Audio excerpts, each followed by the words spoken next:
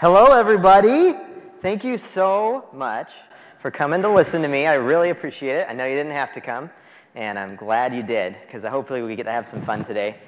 I work at a company called Day One. Actually, the company's called Bloombuilt, but we make a journaling app called Day One, and I've got stickers. So if you want stickers, if you're a sticker person, come and see me afterward.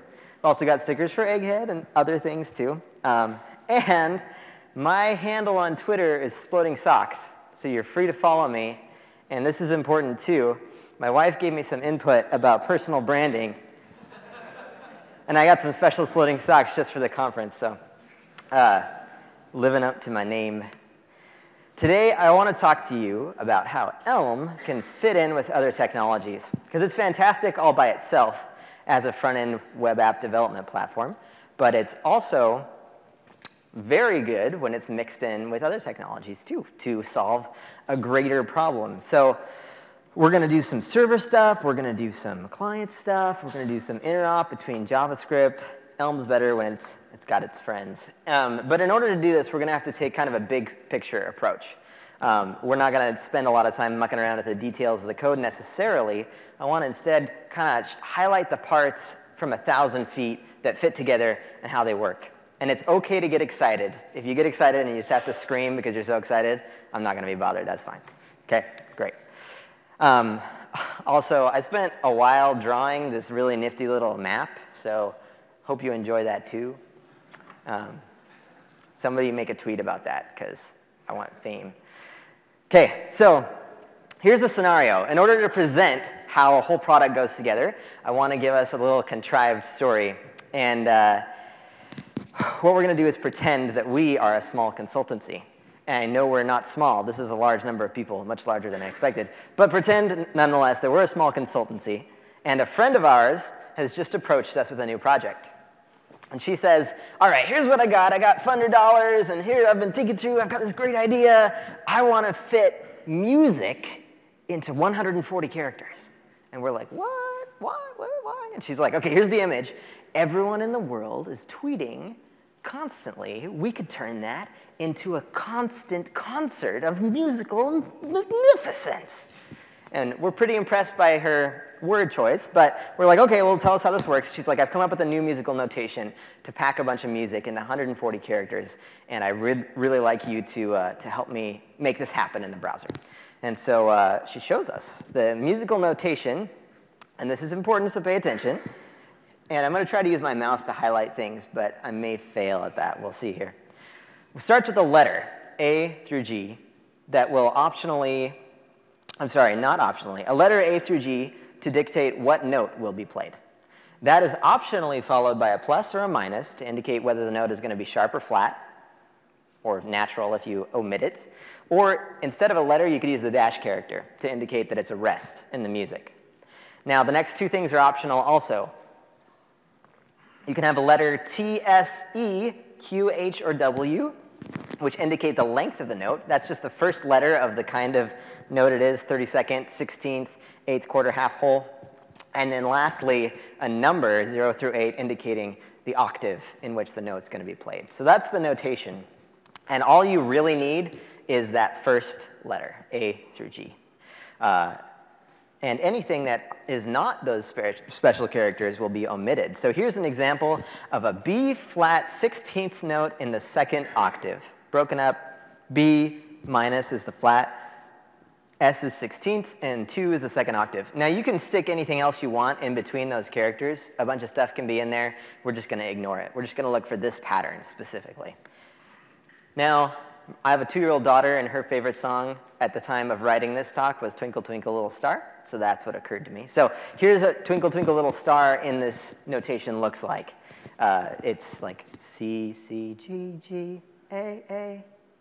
Nobody knows this song. I'm sorry. I picked the wrong song. OK. Well, pretend you know it. And then here is the packed down version. So you can fit quite a few notes into a few characters. Those are just the bare essentials. All right. Also, she's given us some designs. She paid like $10 million for some designer to go mock up the thing. And because she had the money, because investors, everything's fine. So here's the mock-up. Here's what it should look like.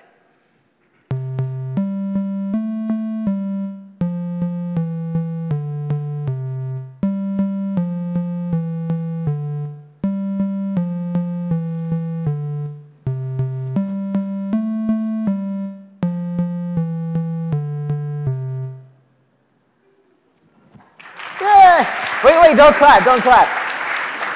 Those were just the designs. We've done nothing yet. Remember? Okay, yeah, so don't clap. But that is what we're going to end up with. It looks a little bit difficult because it's like, well, we've got to like highlight notes and make them play and stuff. How are we going to do it? Well, you are about to learn how we're going to do it. Getting it done. Okay. We're going to cut this into 4 parts. Hope my time is going well, too. I'm going to cut this into 4 parts. The part 1 is this first row here. There's my mouse. Maybe I should just point, because I can't even see my mouse. First row, if that makes sense. It's got the tweeter-bird and the truck and the server. That's part number 1, and that's going to be the server-side stuff. Those 3 blocks are going to go together. We're going to talk about that. Then we'll move on to parsing the tweets and making notes. That's all going to happen in the Elm block. It's in the middle right there. That's part number 2. Then we're going to move on to the JavaScript and Tone.js blocks together. That's part number 3. That's for actually playing the sounds. And then we'll come back for a nice rounding out with the Elm block and the monitor block together as the visual playback. That's our little map of what we're going to go through. So part 1, getting tweets to the browser. So we're going to be using Elixir on the back end, which is a pretty neat language. And there's been some pretty interesting integration work done between Elixir and Elm. Elixir's got some nice features that are scalable and have lots of really cool buzzwords and make us feel really good about our employment and stuff. So we're going to use that. And it's also got a really cool web framework called Phoenix that has some neat features we'll be using. But a disclaimer, I actually have no idea what I'm doing. So I don't know how to write Elixir code. I only learned enough for the talk.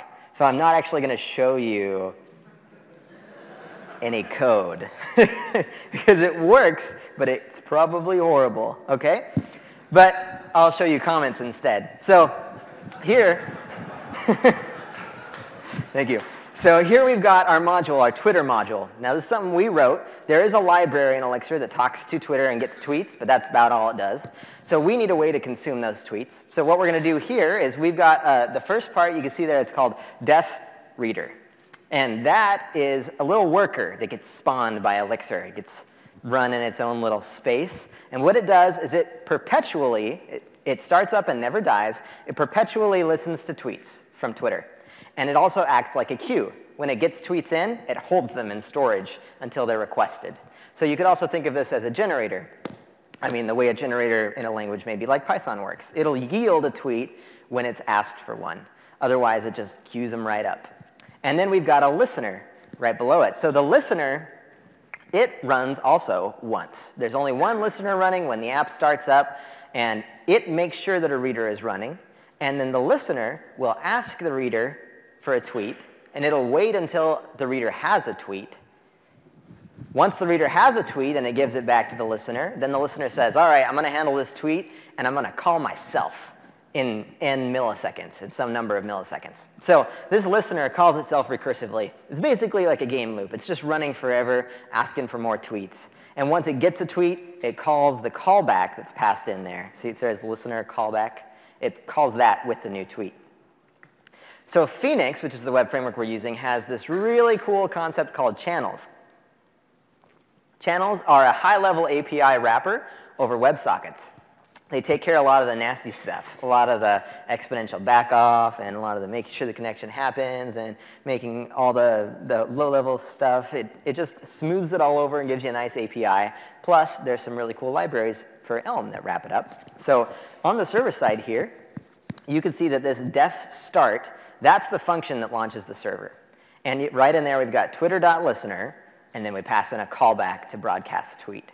So right there, when the server starts, we're going to say, start listening to tweets from Twitter. When you get one, call this callback. And you can see right below, def broadcast tweet. Then we're going to call broadcast on our endpoint. And we're going to say, all right, send out a message into the channel verse that's a tweet with a tweet body. And so we're just going to send it out there and see what happens. And that'll get sent to a browser, to all of the listening browsers. And this is what a tweet looks like once it gets dropped in. So this is our good old friend JSON. Tweets just got the author of the tweet, the picture of the author so that we can identify whose fault it is, and the text for the tweet so that we can go ahead and parse it. That was section 1. We did it! Hey, server, applause! We're just, thanks for humoring my request for applause. In about 10 minutes, we went through what took me like a month of work to do. So I hope you appreciate how good you are at this. OK, so on to Elm. We need to know how to consume a Phoenix channel now in Elm. Well, there's this super neat little library from F. Bonetti, which I don't know how to say, and I don't know if you're here, but if you are, thank you so much. I really appreciate it. You can use it too. So this library comes with a model to put on your model that keeps track of the stateful things that have to do with sockets, because there are stateful things.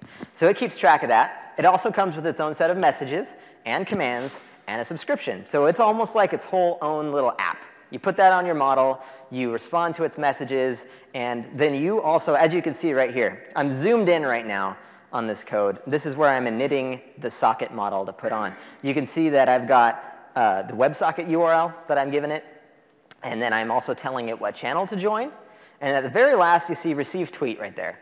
That's my custom algebraic data type that says, when I get a tweet, when it comes in, I want you, lovely library, to wrap that tweet in this algebraic data type and call my update function with it, because it'll return a command subscription. So I get, essentially, all you need to know is that we magically now get messages when our server has new stuff for us, and everything else is taken care of, which is so cool.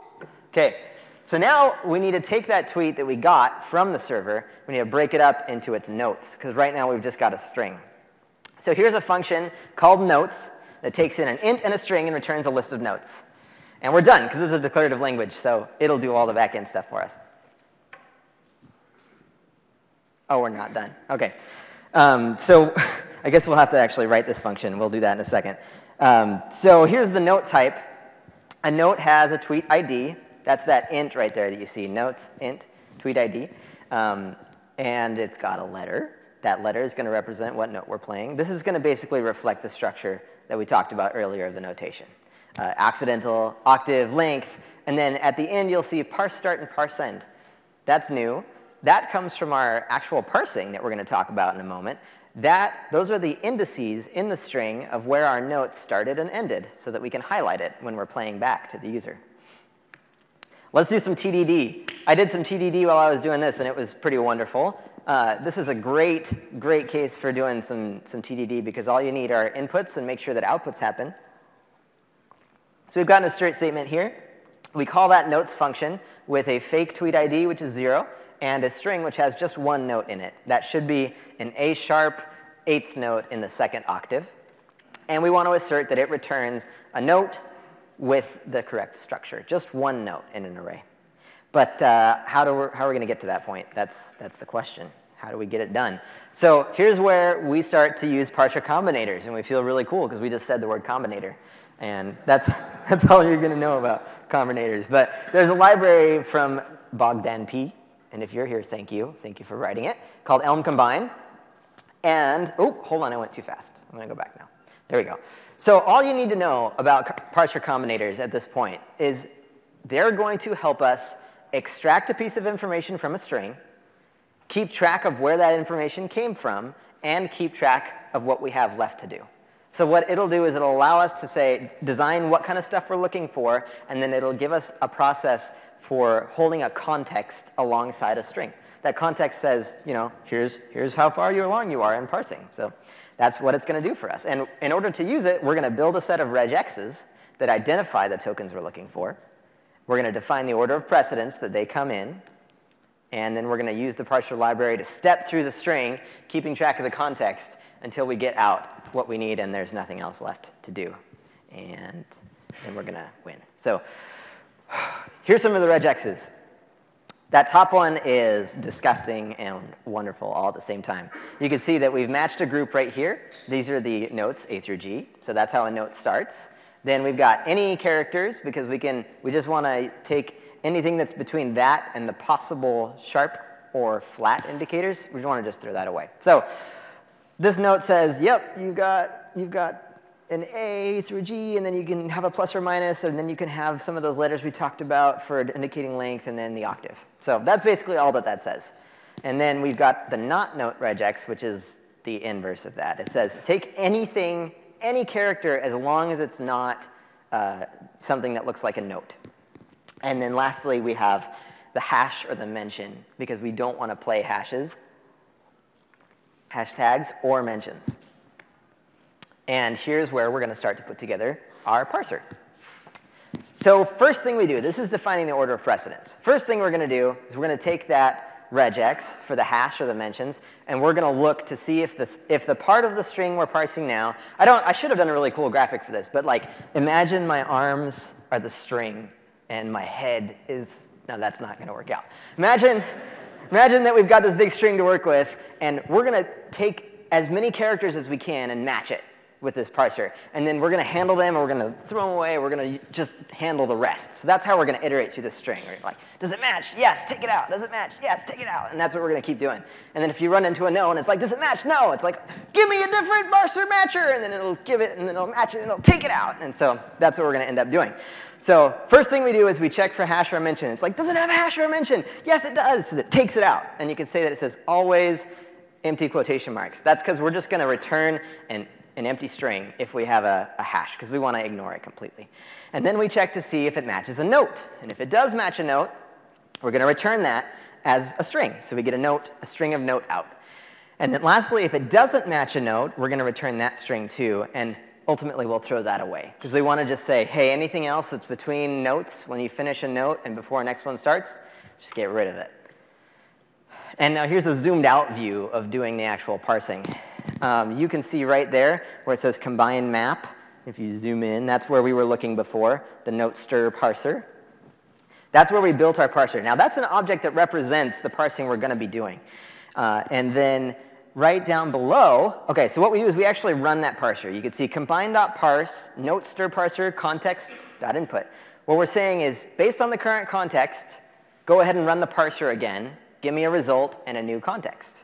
And then I'll be in charge of keeping track of that context and calling myself again later. And that's how we're going to step through the string little by little. Now we got this case that says, hey, we got back a result from the parsing. Now, if it's an error, we want to make a super robust parser. We don't want it to ever break. We don't want to say, hey, you formatted your tweet wrong. I'm not going to play your music. We're just going to be agreeable and pull out as many notes as we can. So if we run into a parsing error, we're just going to ignore it and pretend that nothing happened. And if we don't, if we get a string out, we're going to go ahead and call this function called fromString, very aptly named and also non-informative, I'm sorry. It's a fromString function. We're going to pass in the string and the tweet ID. And what that will do is it'll give us back a maybe string. So we're going to end up after running this function, we end up with a maybe note, either a nothing or just note. And so what we'll do is we'll call this function over and over again, keeping track of the context, passing it along, giving it the parser, until we get a list of maybe notes. Once we get a list of maybe notes and there's nothing left to parse, we're done parsing. And at that point, we're going to go through the list of maybe notes. We're going to throw away all the nothings, and we're going to take all the just notes and extract the note, and we'll end up with a list of notes. So that's it. I don't know if you ever knew that parsing is so easy, but that's just like, why do people take forever to write languages? I don't know. Evan, why does it take us so long? I don't understand. It's done. OK, now let's go play those sounds. In order to do that, I wasn't able to find a library yet that wraps up the Web Audio API for Elm. So instead of trying to do a lot of work, I did the lazy thing and decided to just go ahead and use ports. Just go ahead and use that native interop that's been provided for us. Here's what a port looks like going out. This on the top, you see port play takes a list of port notes. Now you're like, what's a port note? You haven't told us that. And I'm like, well, just be patient. I'll tell you in a minute. So you take a list of port notes, and you get back a command command message, just that's normal. That's how ports work. And then on the JavaScript side, you can see we're tapping into the play port with the subscribe function. We're getting back some notes, a list of notes. And then for each of those notes, we're going to tell our JavaScript player to go ahead and queue up that note. So it's that simple. That relationship there is very simple. And then on the other side, you can see here in JavaScript, app.ports.playing.send note. Once we're playing a note, we want to notify Elm that that note is being played. So we make a port. We send back a port note through it. And this is what it looks like on the Elm side. You've got port playing, maybe port note to message. So that's saying, give me basically a message creator. So it's something that wraps up a port note and produces a message. And I'll give you a subscription. So that subscription will call our update function whenever we've got a new note that's playing. And so then I was like, oh, OK, what's a port note? A port note is a serializable representation of note. You may not have noticed it earlier, but the note type uses a custom algebraic data type for accidental, for type safety, and also for, this is a contrived example because I wanted to be able to show this to you too. So accidental is of type maybe accidental, and that is not serializable by Elm because by default, it'll serialize the stuff that you can put into JSON. And it's like, I have no idea how to put that into JSON. So we need to go ahead and convert our custom algebraic data type to something that it can serialize, which is a string. So this is kind of border protection stuff. And we know that when we're going to approach the borders of JS land, we want our object to be JS compatible. And then when we're coming back from JS land, we can take care of getting it back into our nice algebraic data types. So that's the reason for port note, and now it's explained. OK, so let's go into the library for playing stuff called Tone.js. Pretty cool, but it did take me forever to figure out the API. So we're not going to talk much about it because it's a little bit complex. But all you need to know is we can create a synth, and we can create a part. That part is going to play a note. You can see we've got a little callback here that says function curtime note. It's going to play a note. And then while we're playing that note, we're going to go ahead and call, you can see right there below, get next note. This is a small window into a bigger JavaScript player that queues up. It takes a queue of notes, and it holds them there. So we're going to request the next note from that queue. And we're going to say, after I'm done playing this note, play that next note. And then right down here, you can see where we're calling onPlayNote. OnPlayNote is that function you saw earlier that calls back and sends a note through a port to Elm. That's all that does. It's a callback that says, yeah, go ahead and tell Elm that this note is being played. And you can see right there in the middle, too, we're sending onPlayNote null. That's how we tell it that nothing is playing. So we've got all the tools that we need. And that's all we're going to do for the music playing part. Now, we need to be able to give the user some nice feedback, because it would be pretty boring to have a blank screen, even if we have cool music playing. So that's this part from the design. And luckily, since we thought ahead, our parser extracted the context for the position of the notes as we were parsing. And so with that note that's being played, we've got the start index and the end index. So this is a zoom into the code that's rendering a tweet to the screen. And it's going to chunk that text from the tweet up into 3 parts. The part that comes before the highlight, the part that is the highlight, and it's going to wrap that in a nice div. You can see, in a P, give it the class of playing, and then there's the text after the highlight. So that's how we're going to handle rendering that stuff. But other than that, the render function is incredibly simple, because all we have is a model that represents our playing state at any time.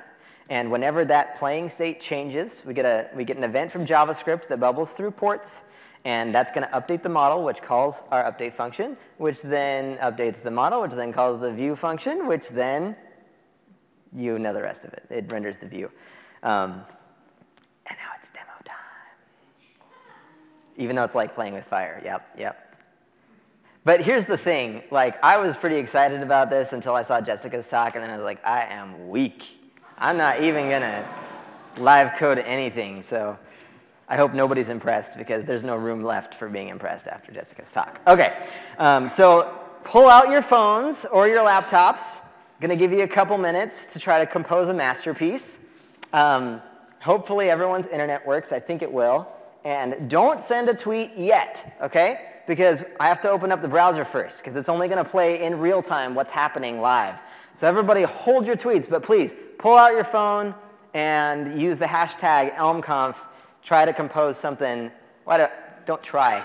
Do or do not compose something that is beautiful, and we'll hear it. And if we can also play, you know, some music in the mid-time. I don't know if anyone wants to listen to music, but otherwise I could just tell some dad jokes, something like that. Yeah, somebody said, yeah, you want to hear dad jokes? The problem is my 2-year-old doesn't understand English completely yet, so I don't actually have to have any dad jokes. I can just tell her anything I want, and she doesn't laugh anyway, so it's... But if anyone has a good dad joke, you're welcome to yell it out. Okay, I'll tell the programmer joke. I'm sure you've all heard this one. Have you heard this one? Or am I just distracting you from composing your tweets? You should finish composing your tweets, then listen to the joke. Here's the joke. Hope you're done. Here's the joke. So let me tell you a joke. So here's the joke. The programmer, no, I started on the wrong note. So there's a guy. He's a programmer, okay? This guy's a programmer, and his wife says, go to the store and give me 2 loaves of bread. And if they have milk, or no, if they have eggs, bring me 12. And he's like, okay, that makes total sense. So he goes to the store, and they do have eggs, and he arrives home with 12 loaves of bread. And his wife is like, and he's like, that's exactly what you said, isn't it? Okay, you got it, right? It took a second. If you didn't get it, talk to me afterward. Okay, I hope you all are ready. Here's the scary part. http://nightingale.space. Now, I always, it's already working. Beautiful job, Alex. Oh, it's not showing? Oh, there it is. I'm sorry. Thank you. Zoom in.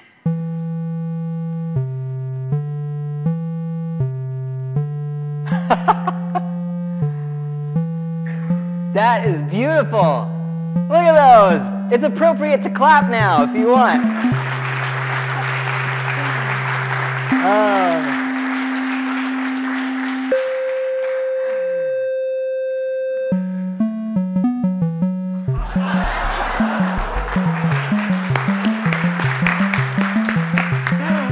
Way to go.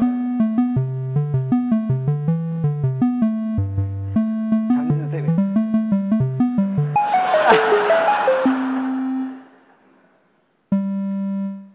I like the dramatic use of silence.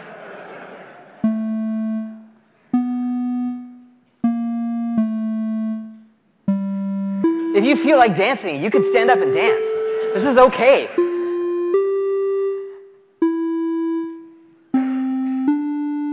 I'm going to do it.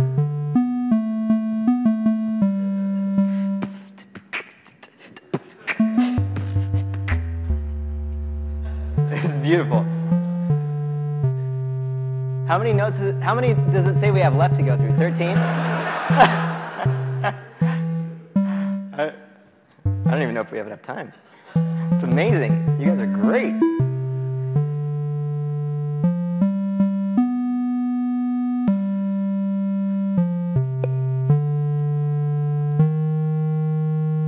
Oh no, our tweet. Sorry, the parser failed. Bugs. Somebody file a bug report.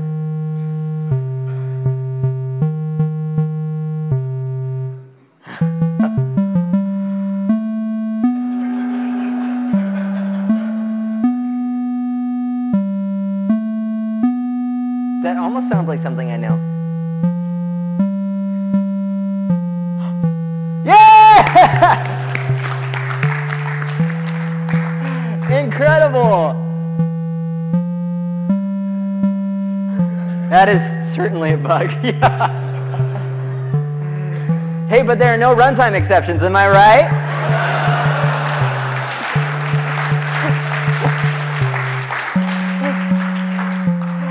All right. Well,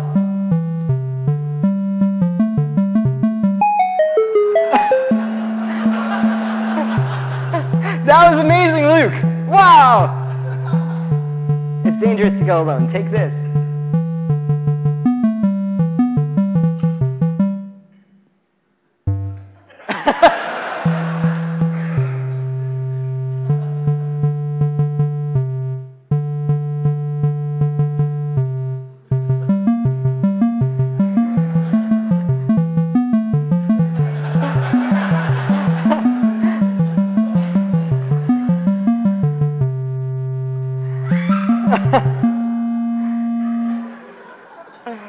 All right, good job, everybody. Give yourselves a hand. Woo!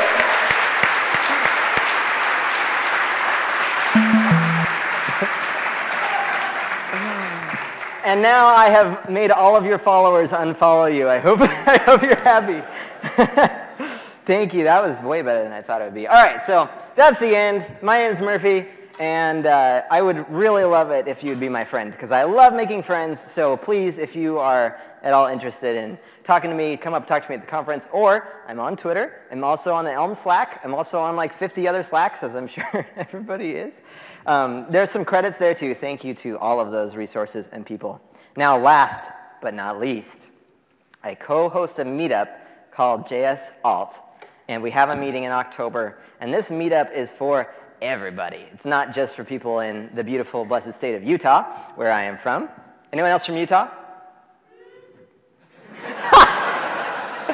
I am. Okay, great.